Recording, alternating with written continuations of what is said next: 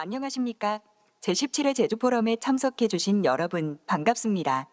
지금부터 한이후 라운드 테이블 혼란과 분쟁의 시대 평화를 위한 과학기술인의 역할 세션을 시작하겠습니다. 본 행사는 동시통역이 제공되며 통역을 원하시는 분들께서는 자리에 놓여 있는 수신기를 착용하시기 바랍니다. 한국어 채널은 5번, 영어는 6번입니다. 그러면 세션의 진행을 맡아주실 좌장님을 소개해 드리겠습니다.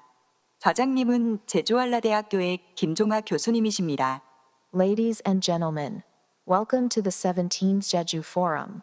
Thank you for joining us today for Korea U Roundtable, the role of scientists for peace in the era of chaos and divisions. Simultaneous interpretation is available for this session.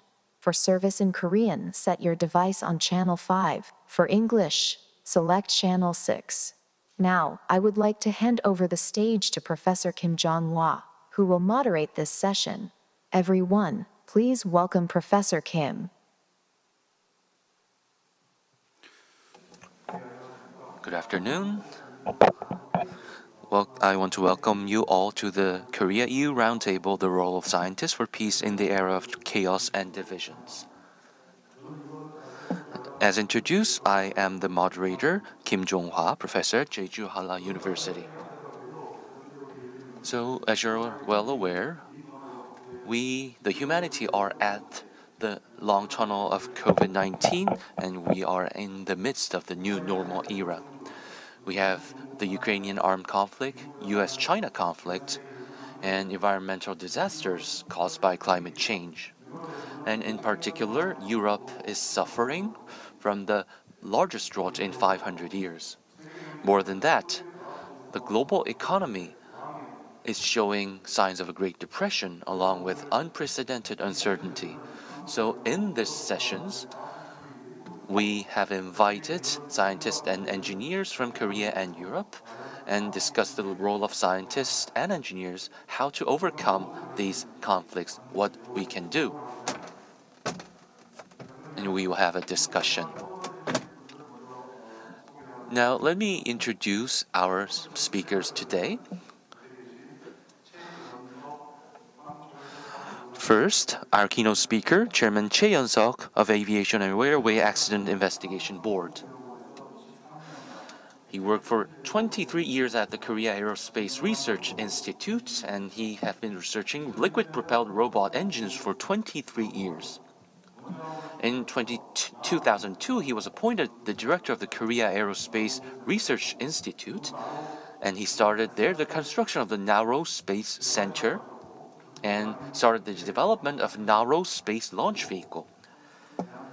He was awarded the Korea National Assembly Science and Technology Award and the Order of Science and Technology. 두 번째 발표. Second speaker is Professor Egon van den Broek. Professor van den Broek is currently a professor at the University of Utrecht in the Netherlands. He has his social science PhD and electrical mathematics PhD and computer science. Professor van den Broek is serving as the European Commission's chief expert on AI and big data. Our third presenter, Dr. Lars Larsen from Germany. Dr. Larsen works at the DLR Center, and he's the group leader of the carbon material assembly and bonding technology.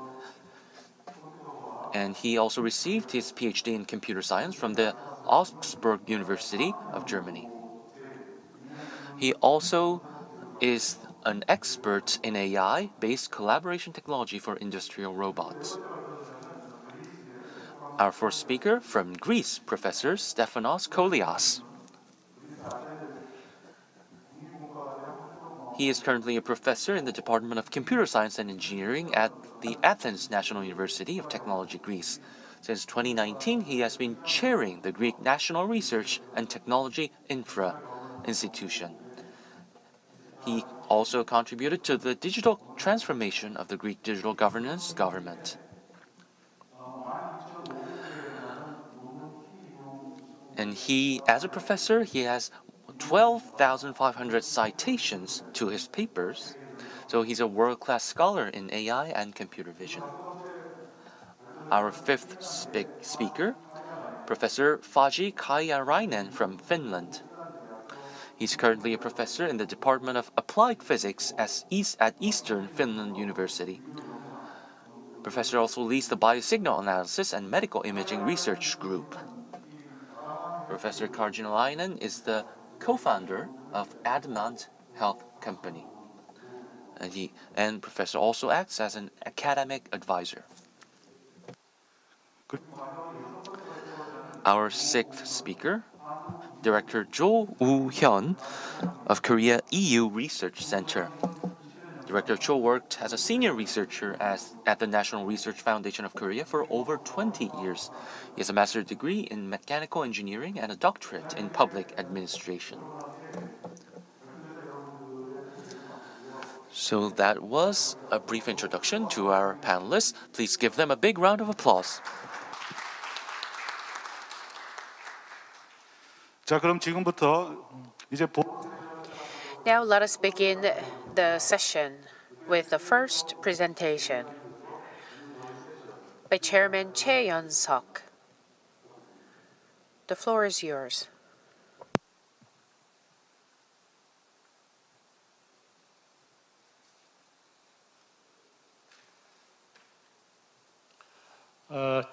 주제 발표를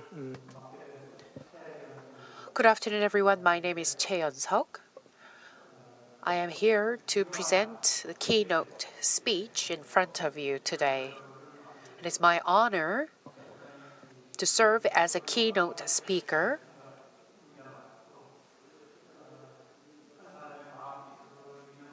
As a scientist,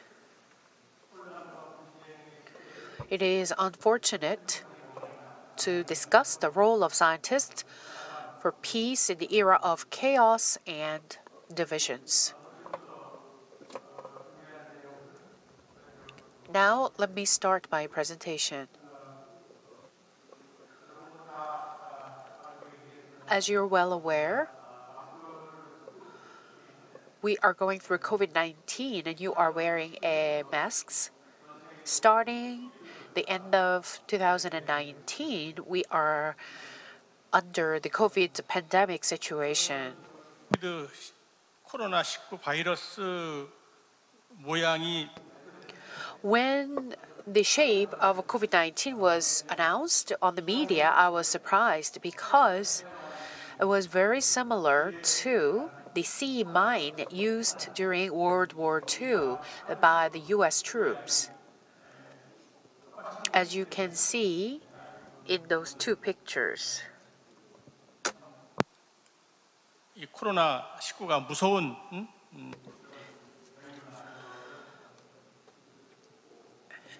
And this picture also reminded me how terrible the COVID-19 is. Starting from early 2020, the entire globe was under despair because we didn't have any treatment or vaccinations, or we didn't have a vivid symptom. However, faster than any other time, scientists came up with vaccinations and treatment. To overcome such a pandemic, scientists have played a great role.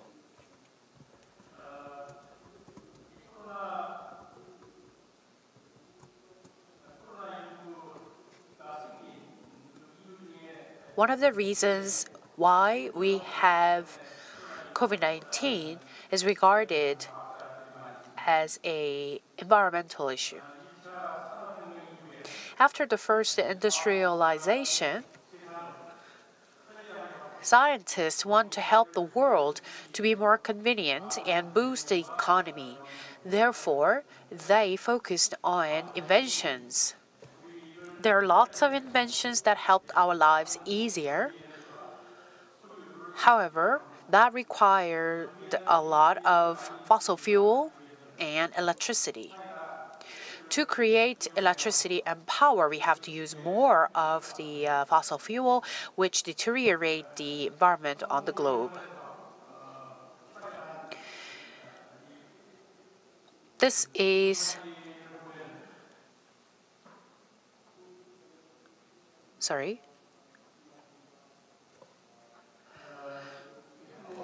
This is a photo from a Korea Aerospace Research Institute. You can see a lot of clouds in the air. And that shows the difference between 2011 and 2019. And you can see the steady trend of the increase in global annual CO2 emissions. It became almost double for the last 50 years. When we went through severe COVID-19, a lot of factories shut down and suspended their operation. And actually, that was a good opportunity to recover our environment. According to NASA's material, this summer was really hot.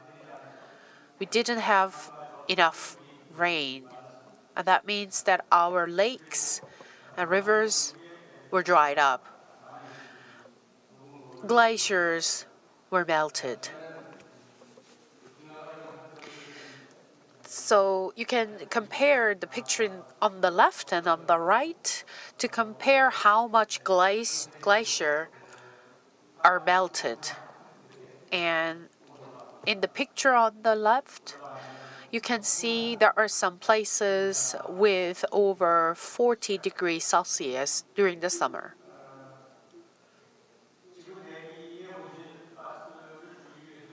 To reduce CO2 emission, the world is making its effort, but we need a lot of time. It is highly related to economic growth of each nation. At the same time, our globe needs some break from CO2 emission.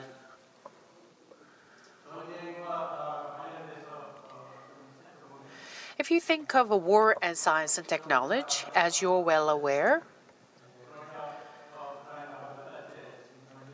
it's been months since Russia and Ukraine are having the war.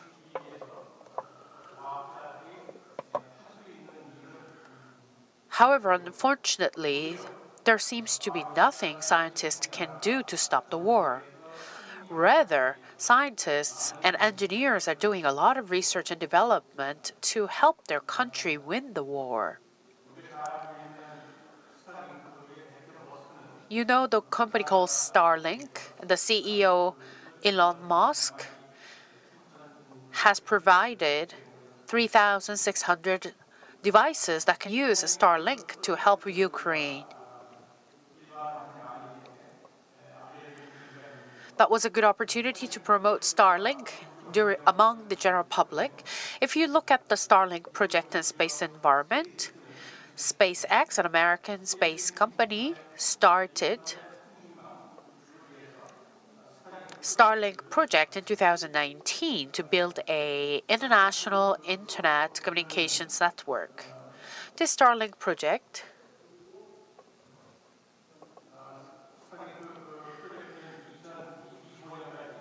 by 2025 plan to secure the world's international communications and wireless communications network by launching 12,000 satellites into low orbit of 500 kilometers. The first artificial satellite was launched into space in 1957, and by the end of 2021, 82 countries for the last 64 years launched this 12,000 satellites. However, Elon Musk's Starlink project plans to launch 12,000 satellites by 2025. And so far, it has launched 2,700 star satellites. So that means that Elon will launch a satellite similar to the number it has launched around the world for the last 64 years.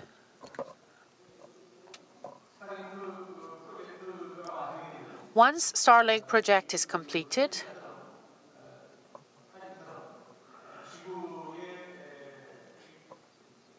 Starlink satellites cover the entire globe, as you can see in the picture.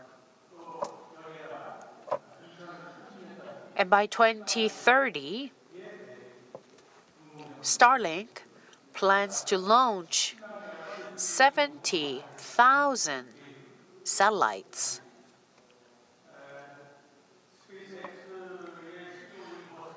Elon Musk, the CEO of SpaceX, plans to launch and test the super large Starship soon to move people to Moon and Mars. It can launch 100 tons of spacecraft and also can launch 400 Starlink satellites. Once it's completed, we are going to be covered by Starlink's satellites all over. Europe and China are going to launch a lot of satellites for low Earth orbit communications. Once launched, satellites cannot be cleaned until decades, until it enters the atmosphere and burns.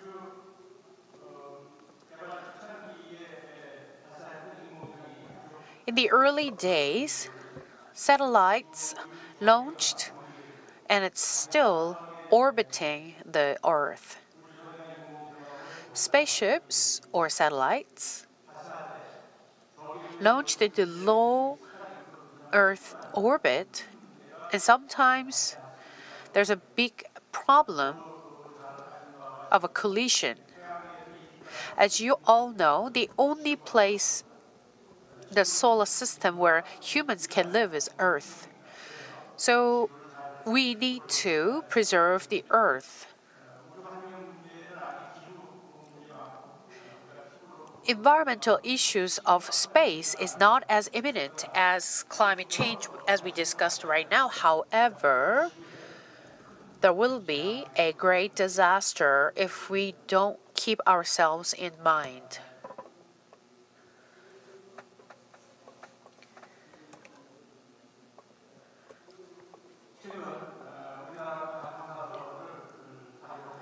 Recently, Korea also launched a exploration vehicle to the moon. Moon is the Earth resources warehouse. If we can bring uranium and helium-3 from the moon and use it, it will help us solve the problem of the Earth's energy issues. The technology of a nuclear fusion can solve the energy problem of the Earth as a next core technology. If you generate electricity with the nuclear fusion technology, you can solve the greenhouse gas problems. And I hope that fusion technology will develop anytime sooner. The space is a place that mankind should use together for a very long time. So we need a long-term plan. Both the environment of the Earth and the environment of the low Earth orbit are very important to us. It's very late. However, we still have time to think about the roles of scientists for peace and saving the world.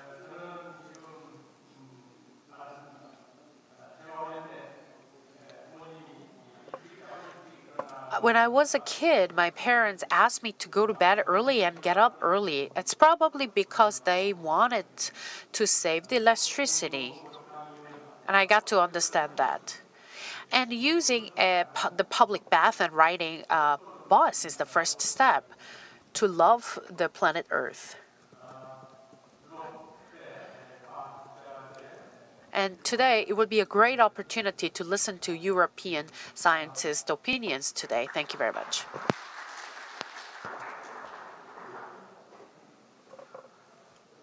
Thank you, Professor Che. My parents also used to tell me that I should go to bed early and wake up early. And I didn't really listen to my parents, but after listening to you,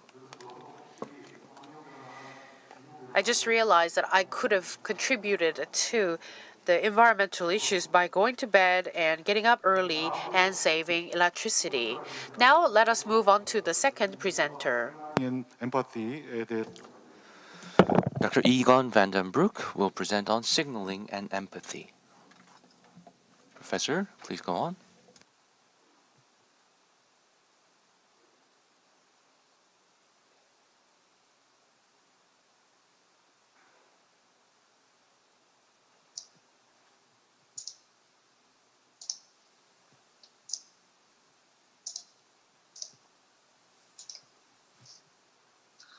Thank you.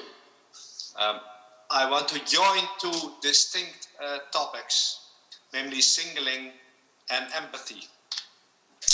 So I discuss signaling trends, communication, a Netherlands perspective, empathy, and I will close with a take-home message. So Bertrand Russell said that it is coexistence or no existence. He limited his statement to humans, mainly directing it to politicians. I propose to extend it to all aspects of humanity, for example, including religion, and also our coexistence with nature, our planet. We only have one. So we can signal trends at several levels. So mentioned before the climate issues. So we see some resemblances between Korea and the Netherlands, but also some differences. So Korea in general is more vulnerable to natural hazards than the Netherlands is. We also see trends which are worrying on the political climate. And there are forecasts of further polarization in the political arena, where we have NATO on the one side, the BRICS, so Brazil, Russia, India and China roughly on the other side, and some smaller parties, neutral, mostly on the other sides. So that is another trend which is worrying. We see also trends in healthcare that has been long existing. So huge gap between quality of healthcare between a lot of countries in Africa who have poor healthcare, where in both Korea and the Netherlands, and in general in complete Europe, we have very good healthcare. So from a scientific point of view, we can analyze trends, we can model them as signals, and we can do a time frequency analysis on these signals. And what we see with all these trends is an increased variance. So there are more extremes that we see, and the extremes are maybe the most worrying thing. Perhaps not even the average of the Earth temperature increasing, but we will have way more extremes which endanger us at a relatively short notice, I'm afraid. Another aspect what we've learned from science is that communication is important, and it's not so much the factual communication, but communication of emotion as well. So how are facts perceived by those who listen? And meanwhile, we've shown that we can calculate the comprehensibility of our messages to people, even up to an individual level. And we can also calculate and forecast the interest that people will have in certain information. And with the current search engines like Google, people are more or less trapped into finding more messages with roughly the same tone and with presenting the same facts, which fuels further polarization as well. With regard to prosperity, in the Netherlands, it could not be much better. It's even slightly better than Korea. So there is an excellent health, education. We have in general a good governance. We have a lot of personal freedom. Economic quality is top notch and so forth. Nevertheless, also there are worrying trends. So also in the Netherlands, people worry about energy. They cannot pay their bills anymore because the energy prices in the Netherlands are the highest of the complete globe. People in the Netherlands are worried about the international tensions, and farmers cannot produce our food anymore because of the drought. And it is very far from the drought in Africa, but still it is problematic even already in the Netherlands. So this causes a lot of unrest of issues in society, because people mention, even in such a rich country as the Netherlands, that they cannot pay for their food, that they cannot go to a sports club, that they cannot pay the rent. So this results in increasing unrest, riots, demonstrations, and so forth. And people tend to take less and less perspective of people outside their own community. They seem to lack a part of empathy. So from science we know we can distinguish empathy in 3 dimensions: emotion, cognition, and motor empathy. So we can express empathy, we can understand other people's emotions, and we can feel them.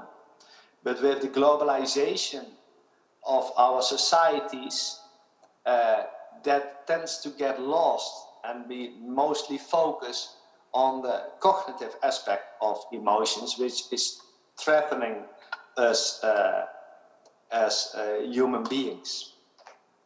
So my take-home message is that something has to change in human behavior. It's not sustainable as it is.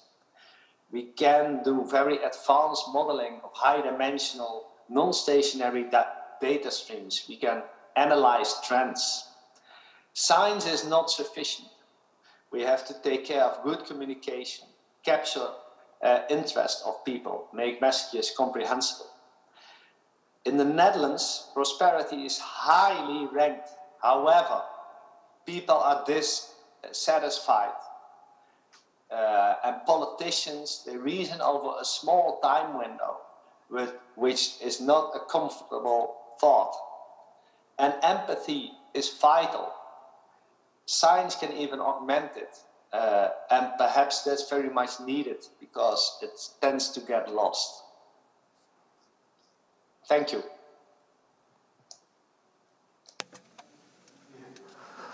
Thank you very much, Professor. That was very interesting, I guess.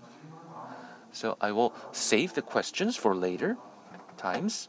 그럼 세 번째 발표 And our next speaker, 박사님께서 발표해 주시겠습니다. Next, Dr. Larson.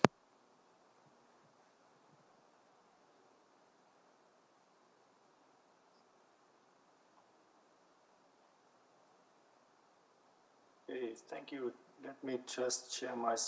네, Okay, can you give me a short feedback if you can see my slides? yes, we can see it. Yes, I see well, Lars. It's Perfect. great. I just have the problem that I hear myself. Okay, now it's stopped. Okay, thank you very much for the invitation to the session. I'm Lars Larsen, the German Aerospace Center. Let me just briefly introduce the German Aerospace Center and what we are doing.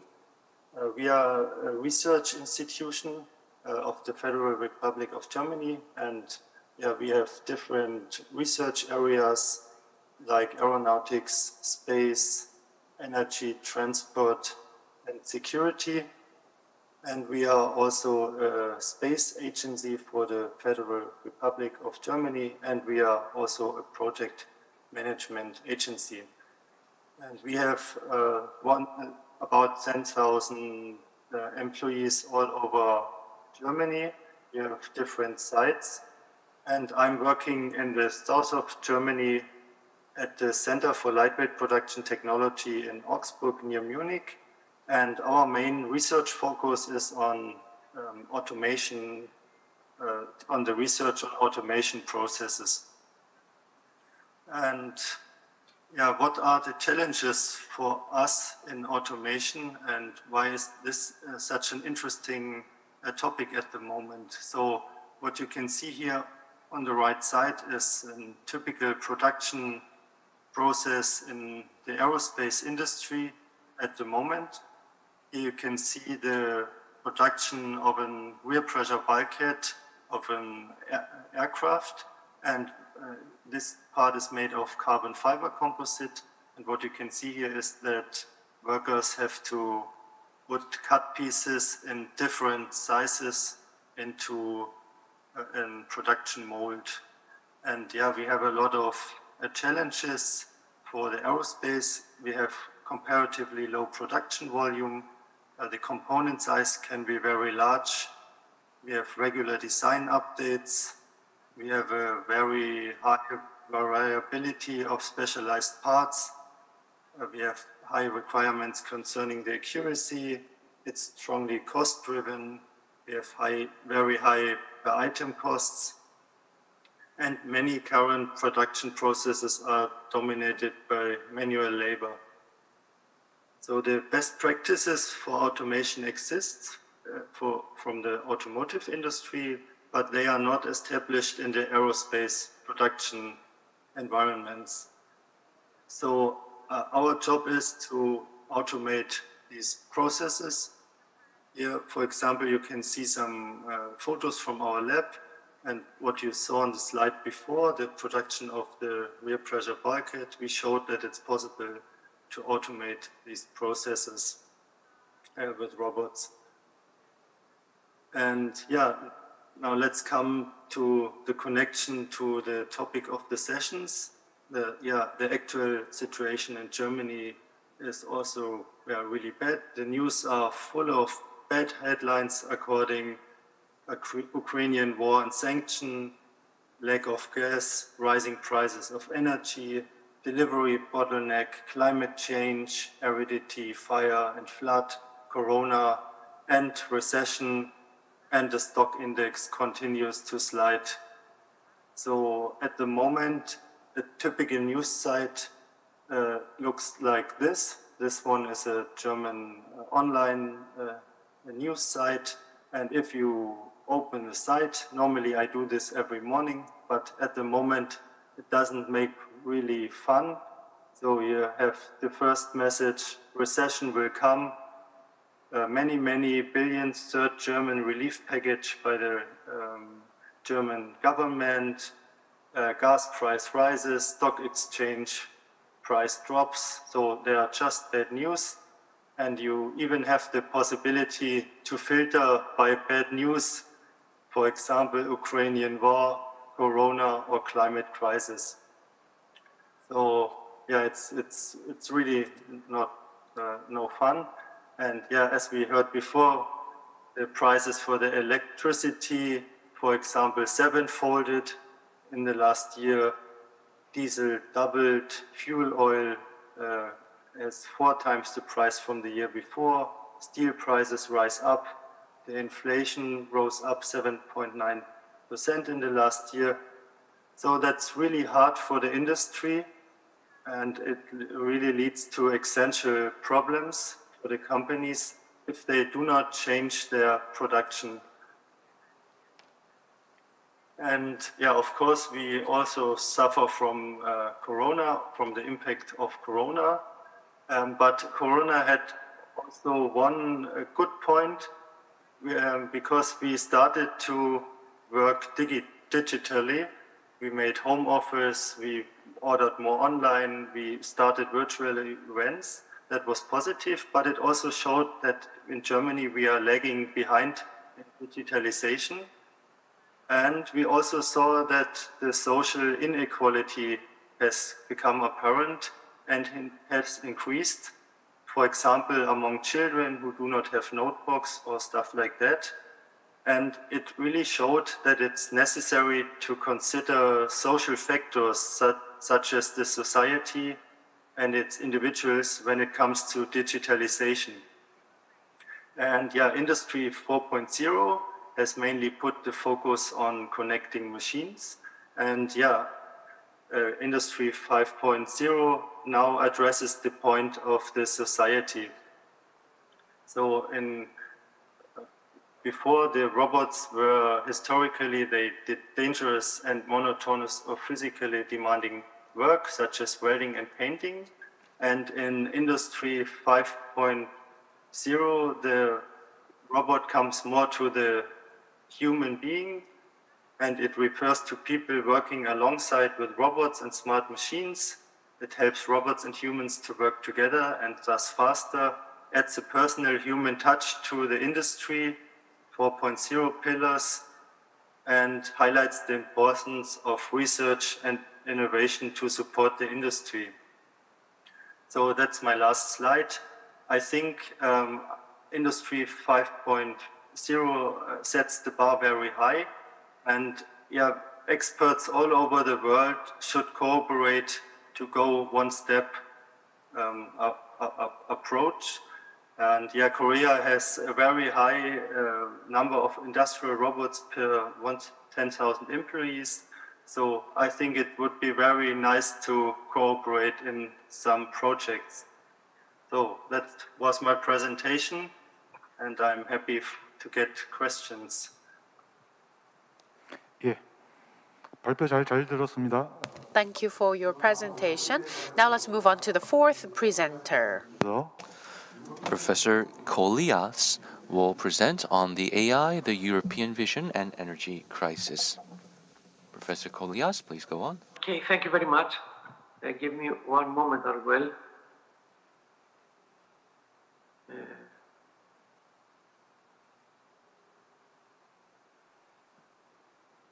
Okay, yes, this is the title of this talk. Let me try to give you a summary of what has happened in Europe in the last 3 years. We had on the one hand this unpredicted crisis, which started in 2020 following the appearance of COVID-19 worldwide.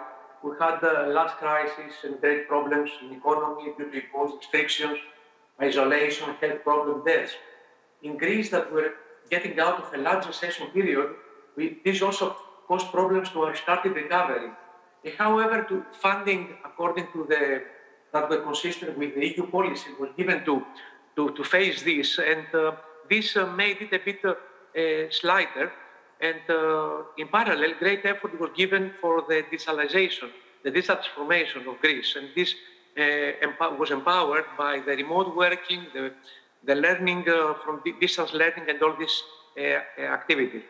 Of course, in 2022, following the war in Ukraine, large, mainly energy crisis produced great rises in energy rates, causing social and industrial problems.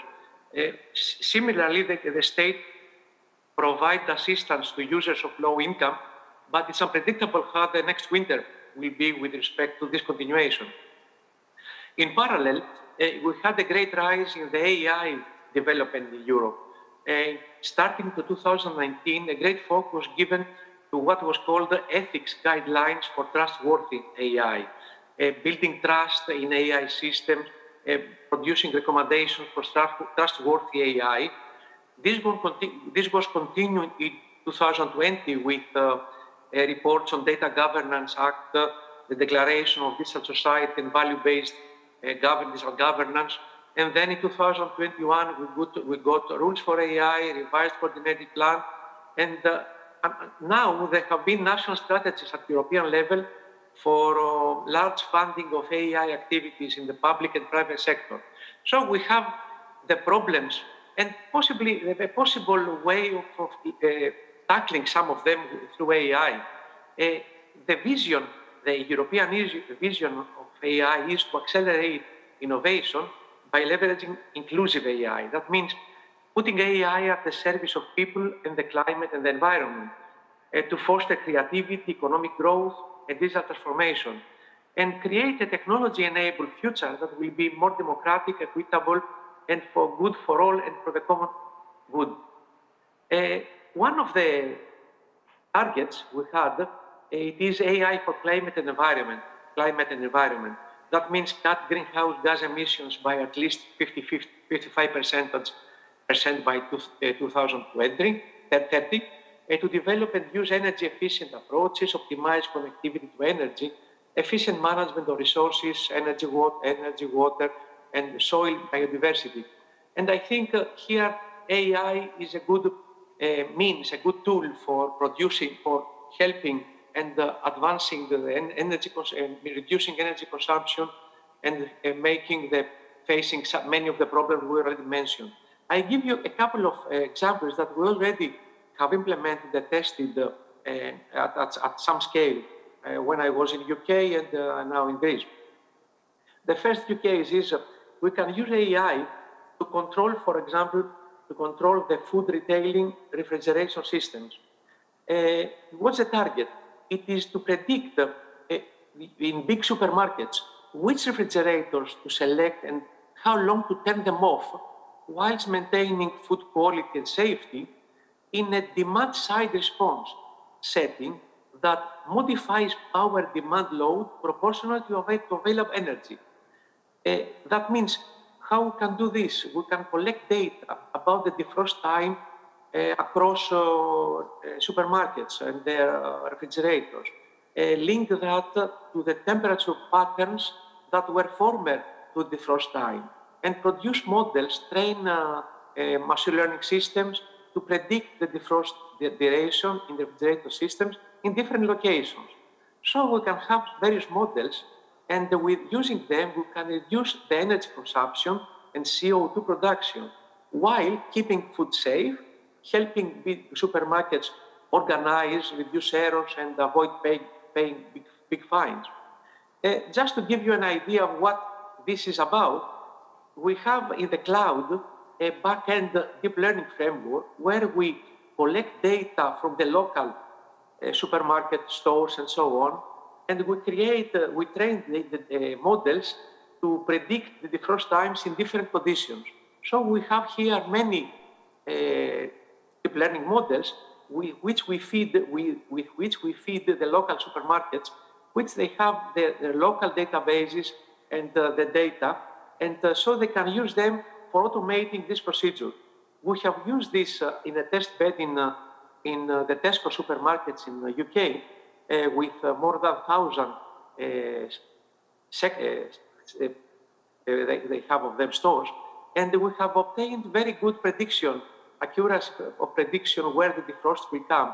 If you see these curves, it shows that the prediction is on the spot with very good accuracy on where the defrost period stops, and so we have to get back the energy at the normal temperature. So this is one issue that can really help reduce energy, help use this power for so to avoid having problems both in the industry and also at homes. And of course, to do this, a second use case is to predict to forecast the load demand, our load demand. So here we want to predict anomalies. That means to predict instances where the power demand load gets higher than the available power. So here again, we collect historical data on power demand, available power, and predict the ratio. That means power demand over available power for 1 day ahead. In this case, we also train deep neural networks for this prediction. We also obtain very high accuracies. The impact here is also 1 percentage increase in the forecast error, if we have error of the power system, this will produce an increase of costs of more than 10 million pounds per year. So we see that AI, machine learning, can be used greatly among different application sectors and produce, for example, energy, reduce the energy consumption with focus on where it can be done with safety and for the good of the people. That's for the moment, and thank you very much. 예, Okay, thank you very much for your presentation, Professor. 저는 그 핀란드의 카리알라이넨 교수님께서 Next presenter is Faj Karjalainen. The floor is yours.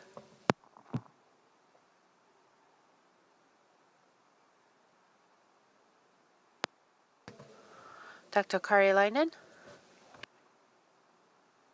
Okay, hello.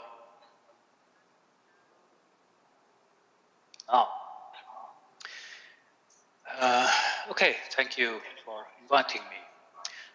When Yongwa asked me to give this speech, my first reaction was that I'm not any expert in this area. Isn't this more a job of social scientists or politicians?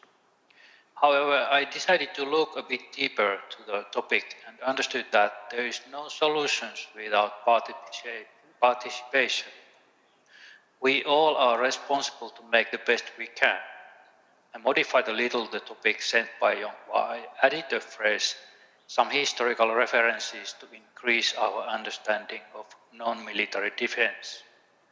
This is also the most important part of this little study.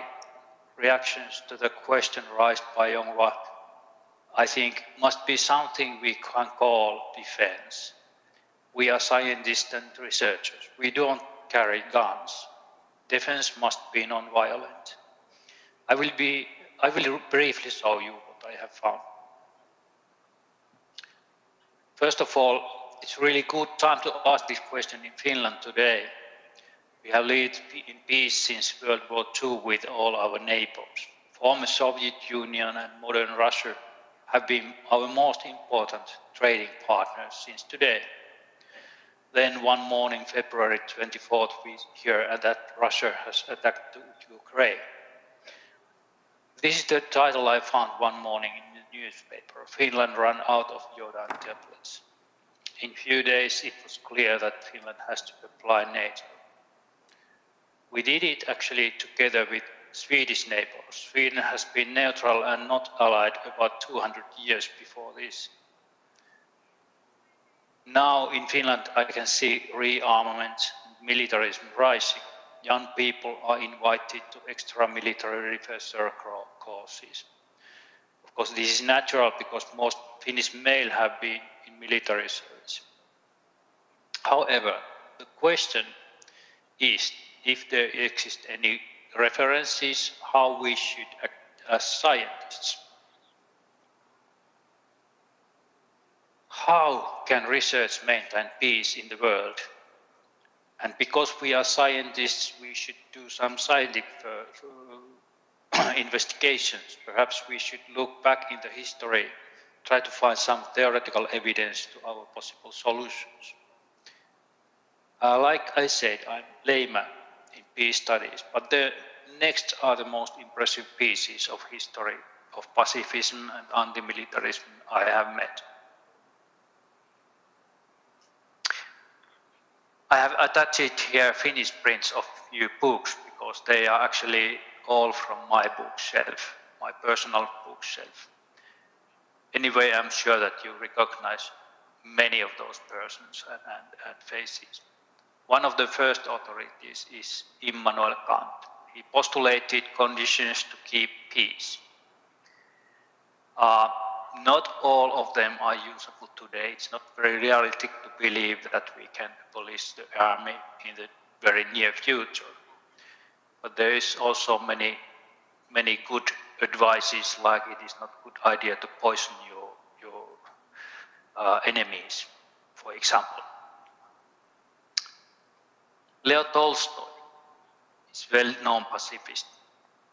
His short political novels are very good reading today. Actually, it seems that Russia repeats some historical mistakes it has done already 100 years ago. His fear about dangers of patriotism and nationalism are also very up to date. They are in all European countries up to date. Karl Liebknecht is giving us insight to political situation of previous century. Maybe one can see some historical connections to today's left-right politics and so on. Maybe best known pacifist in the world in history is Mahatma Gandhi. He gives us face to non-violence and passive resistance, which are usable also today. Most important message of Karl Polanyi for me is that when you economize the society, you must take into account the local and cultural differences. It might be one of the most important reasons for conflict, to offer political and economical causes to people that are not used to them. This is especially true for developing countries. Johan Galtung's book, Non-Military Defense Strategies, opened my eyes in many ways. I understood that because the violence can be, like he said, structural violence, where preventing people to fulfill their basic needs by e.g. institutions, cultural violence, existence of social norms that make direct and structural violence seems acceptable, like slavery, or direct violence, killing, torture, sexual violence. Defense by non-violence can also be multiform. From all these sources, historical sources, I conclude and summarize the most important point I have found. From Kant, I understood that respect of international agreements is quite old and reasonable demand. There should not be cultural excuses not to obey agreements. Actually, some people see that Russians do not need to do that because they have not done it earlier. From Tolstoy, I learned that even Russian can be anti-nationalist and anti-patriot. It's also clear that nationalism and patriotism has been a problem in Europe more than 100 years. Nowadays, it's a very big problem. Polanyi showed me that you have to be realistic when you offer your political or economical system to other cultures. From Galtung, I select the concept of positive non-violence. What I can do as scientist or researcher is to be in the contact with my colleagues in violent country. Seclusion or internment are not working methods because you lose the possibility to have impact to situation. This was my message. Thank you. 오케이, 고맙습니다. Thank you. Last but not least, we have Dr. Jo Woo-hyun. 리서치 코퍼레이션에 대해서 발표. Director Jo Woo-hyun will present Strengthening Korea-EU Research Cooperation. Director, please go on.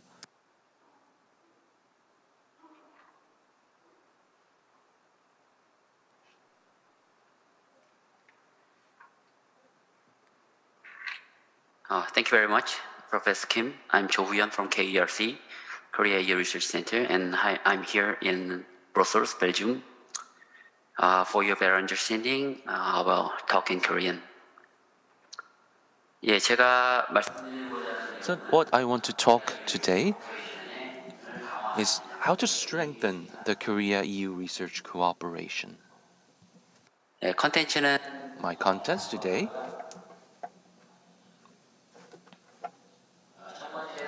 So, I will talk about now why R&D collaboration is needed. So this is the world we are living in. Many presenters have already talked about that. We face many issues and problems. One thing is, of course, the climate change. The first picture is Nevada Death Valley flood from last month. So Death Valley, actually I visited several times there, a national park, very hot and dry desert. So, and I heard from last month's news that actually there was a flood and roads were destroyed. Second picture, Netherlands from last month again, from a boat parking space. So the drought now in Europe is very, very hard struck. France, Spain is seeing a lot of wildfire because of the dry atmosphere. And one of that is the third picture, the southern part of the France, a wildfire picture. So that's all from the drought. 종 공원의 분수대를 And now they are actually locking down the fountains in the parks. And France, 90% of their all territory actually have a drought warning. And the crop damage is very, very high. The rivers are drying. And actually, we've seen the sunk battleships from World War II. And Korea had lots of rain very recently. Recently in Belgium here, actually we started to see some rain today. We have some rain, so I hope that the drought will ease a little bit. The fourth picture here is again from last year, from Italy, Dolomiti. So the iceberg is actually melting down, and it took lives of 7 civilians. So actually, I can show you more and more of pictures from these climate changes. I'm not a professional for climate, so I'm not going to talk about how can we solve that, but maybe from socio-political point of view, or maybe there are some that we can search from R&Ds from science. So one of the example here, the COVID pandemic that locked down everyone globally. So 2 months ago, I was at a forum in the UK, and they were talking about R&D collaboration actually will make innovation. Enterprises, research institutes, universities, authorities, and academia needs to be together for one specific goal. So again, a goal is needed for an R&D team to form. And the result? The vaccine used to take 9 years to develop, but we succeeded to develop a vaccine only in 9 months. So that was an R&D innovation. So of course that was a vaccine in the UK, but still, if we have a clear goal and collaboration, we can make an innovation. 이건 참고로 추가했는 So this is some data from National Research Foundation. So it's a 10-year cycle, number of Nobel Prize winners, physics, chemistry, physiology, and medicine. So which means that as time goes by, we start having new perspective. And when there's a collaboration, the outcome is very good. So that was the conclusion. Below, there is a EU missions in Horizon Europe. And again, we've seen many funds flow in. First is climate change, second, cancer, 3, restoring waters, 4, smart city. So this is the points that Horizon Europe is supporting already. As you're well aware, most of the things they do in Horizon Europe is country-to-country R&D collaboration. So the basic of Horizon Europe is country-to-country cooperation. Now I will mention briefly about KERC.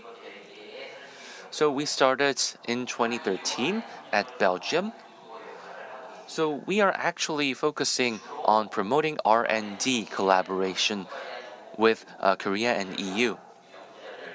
We do information sharing, we do networking, and we do pathfinding for younger scientists. And Next, we do a national coordinator role. It's called also NCP. These are our recent performances. Next, I will briefly talk about Horizon Europe and its collaboration with Korea. I'm sure you are all well aware of Horizon Europe.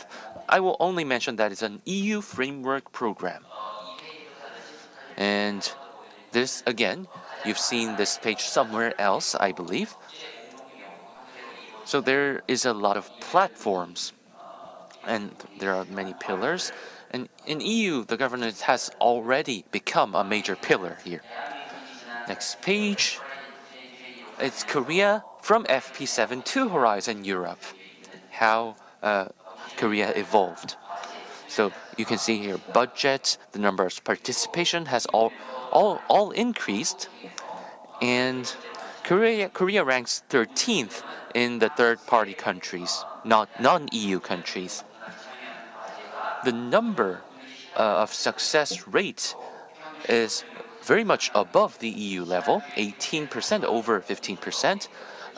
Last year's data shows it's actually 20% of the success rate, which means that Korea is actively participating in these programs. So that was just the data.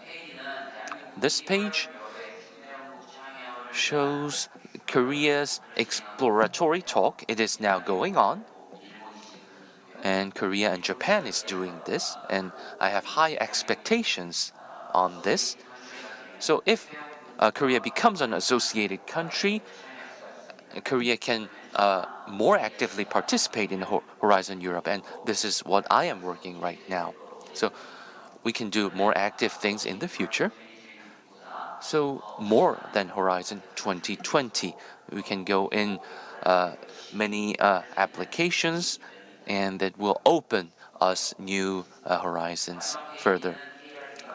Last page, KERC's role as an NCP, which shows that we will strengthen more our role as an NCP. So this concludes my presentation. Thank you very much for listening.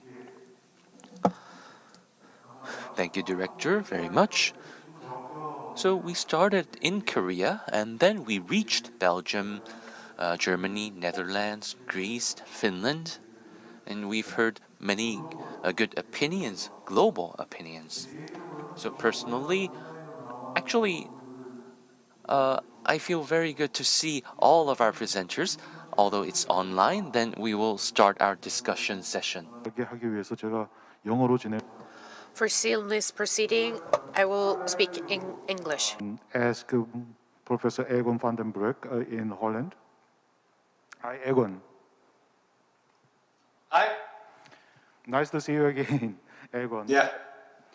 You introduced the interesting statistics of prosperity index, and according to this Legatum prosperity index, the top 10s are always occupied by northern European countries, as you know, such as Denmark, Sweden, and Norway, Holland, also Finland, and so on.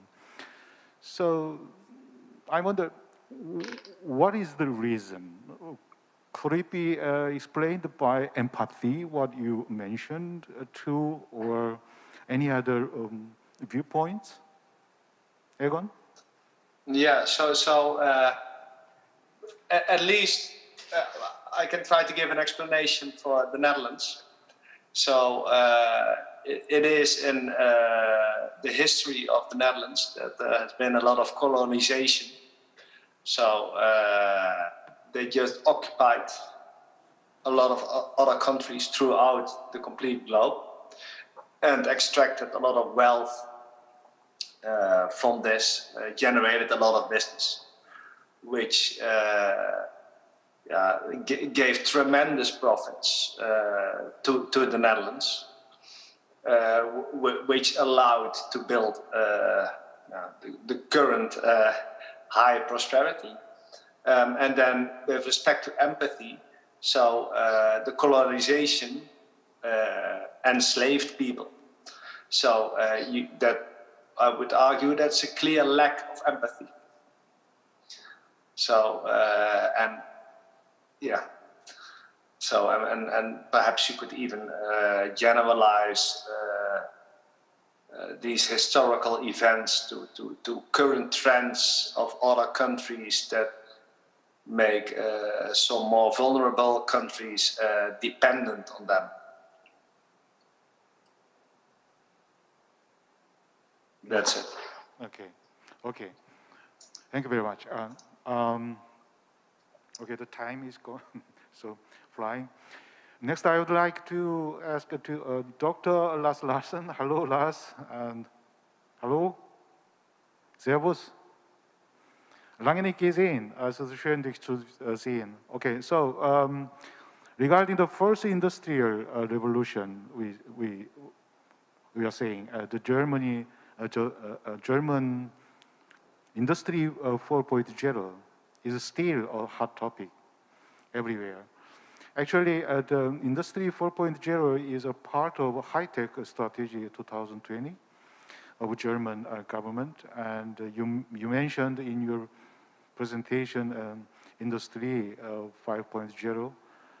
Could you tell us what the main difference between Industry 4.0 and the new 5.0, please?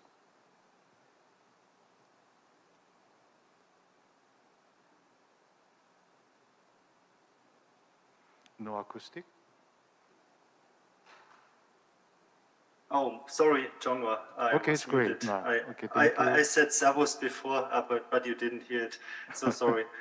Yeah, the main difference is Industry 4.0 was to interconnect machine, make them more smart, use technologies like IoT, Internet of Things, or artificial intelligence, or cyber-physical systems. And Industry 5.0 takes the efficiency from Industry 4.0 a step further, but it focuses more on the human being, more on the worker, and yeah, that's the main difference. So yeah, Industry 5.0 was directly created when Corona started, and when the government saw that the human being is also very important.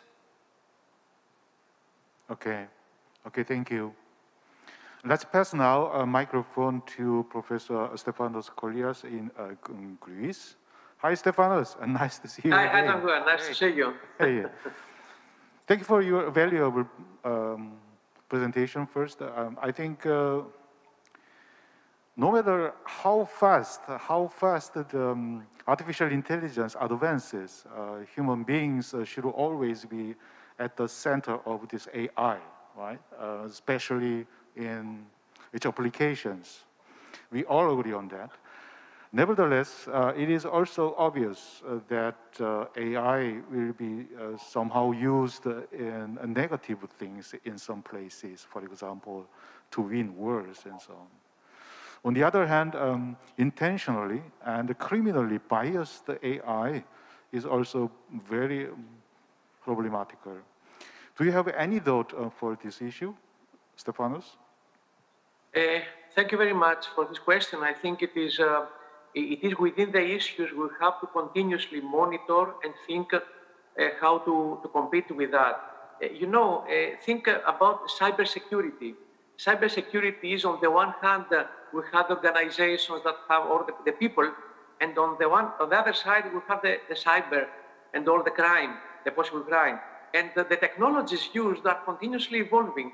So it is, a continuous competition and contest between the two sides. And so I think this will continue. We have a lot of tools in our hands that will continue developing and using this framework. First, the authentication strategies are continuously evolving. We now everything in order to get something you need to respond from your mobile. But moreover, what I presented earlier about AI developments, for example, in Europe, the targets are to include cues like or properties like fairness, explainability, and trustworthiness. That means we would like to, the system, when interacting with the person, with the public citizens, has to persuade them so that they trust. I think these issues are the tools we are going to use in this context and this probable possible problems that we face. Thank you. Thank you very much, Stefanos. We move to Finland. Professor Pasi Karjalainen. Hi, Pasi. Hello, Jan. Hello. Nice to see you. Nice to see you again. Unfortunately, the Ukraine war is still ongoing, and in particular, you as a Finnish, I think you have a lot of things you want to say, and especially for you, you can give any comments and messages related to Ukraine war, and any comments are welcome.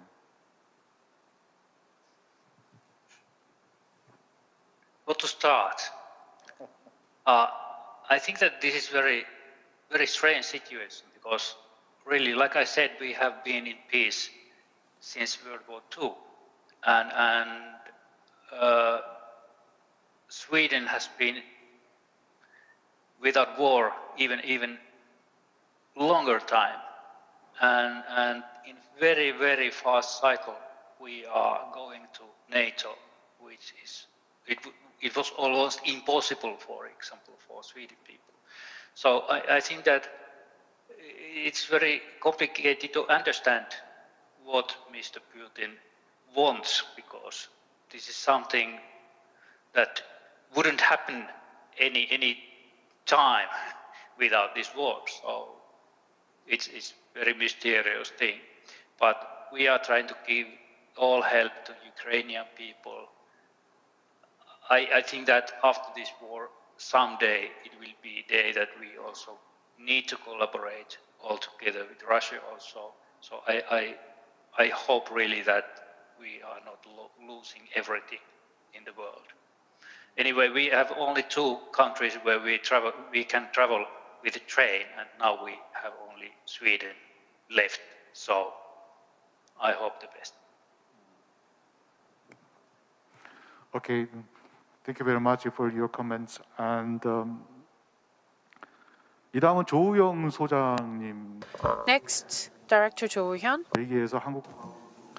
So, Dr. Jo is at Belgium and you're doing a lot of work there. Thank you very much. So, you briefly mentioned that Korea-EU collaboration. Is there anything you can show us? Maybe something you can show to us what's going on? Or maybe you can introduce the EU's bodies and you can introduce them to Korea, or you have a program, something like that. Maybe anything you can show us. So I will be very brief. Korea and EU, the R&D collaboration, actually it's not very active compared to US, Japan, and other countries. Still, Korea to France, Korea to UK, Korea to EU, actually there's support for that in basic science. And recently, other than these bilateral program, we are going much more into the Horizon program. So KERC will act as an NCP to actually know what the EU wants, and we are doing a lot of things to make collaborations, and actually there were a lot of collaborations in the past. But still, like I mentioned, becoming an associate country is an important thing, and after that's done, we will have many more things. And Korean programs, there are a lot of bilateral programs that EU might want, but there's a thing called rainfall. It's done in NRF, and many countries, from many countries, the researchers visit Korea and can do collaboration. They can teach the university students. So it's a good opportunity. From US, we have a lot of researchers visiting Korea, but there are less visitors from the EU. So I want to mention that if you're interested, please have a look at that. Thank you very much. 사실 So actually, we're in Korea, but still, we are doing this for Europe also, for our 6 panelists. Actually, it can be very hard for us to actually meet you. So I believe this forum is quite a venue for meeting you. So Professor Che, we've heard a lot of presentation and opinions. 자고 일찍 일어나라. And you mentioned that going to bed early, getting up early, that's not a remedy for energy saving or environmental issues for all, but I just want to hear more comments.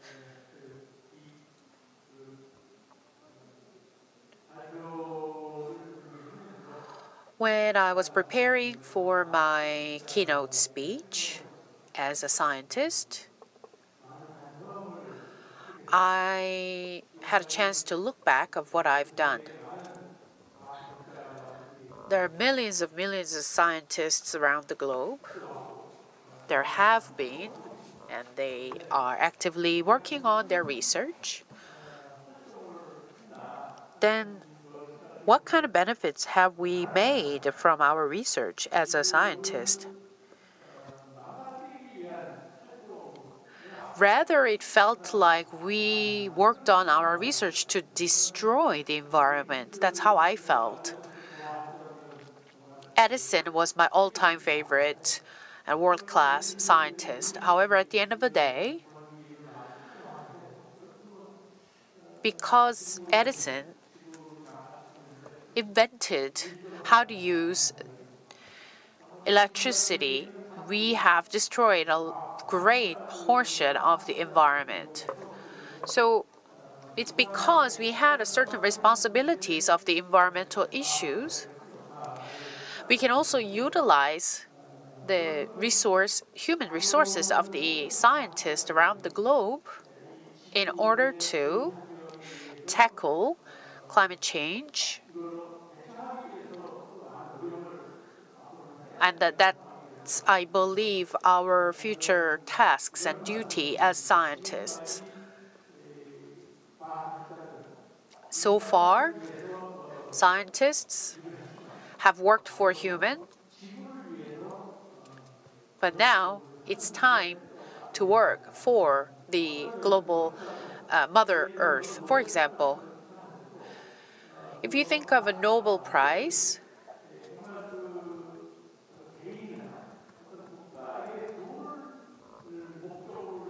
we should focus on the universal value that any of the research has if that research deserves a Nobel Prize. So now it's the time to do our research for Earth as we have done our research for humans so far. And there should be some changes in our research pattern. And there must be some kind of a statement that we have to gather around the globe for the research for the Mother Earth. Thank you very much. We wish that we could have more time to collect questions from the audience, but I apologize for that shortage of time. In particular, some of our colleagues in Europe are in a very early morning time zone, but we sincerely appreciate your participation. And Stefanos from Greece, Dr. Jeju from Belgium. Thank you so much, guys. And I hope you stay healthy. And I'm really sure that we see you again soon. 그리고 여기 계신 방청객 Once again, thank you everyone, especially for the audience in the floor. And that wraps up the session under the topic of the Korea EU Roundtable. Thank you. Have a great evening. 그럼 이것으로 세션을 마치겠습니다. 잠시 휴식 시간을 가진 뒤 계속해서 다음 세션이 진행될 예정이오니 많은 참여 부탁드립니다. 감사합니다. Thank you all for such remarkable talks. Then, this concludes our session. After having 30 minutes break, we will come back to another session. We would like to ask for your continuous support and interest. Thank you.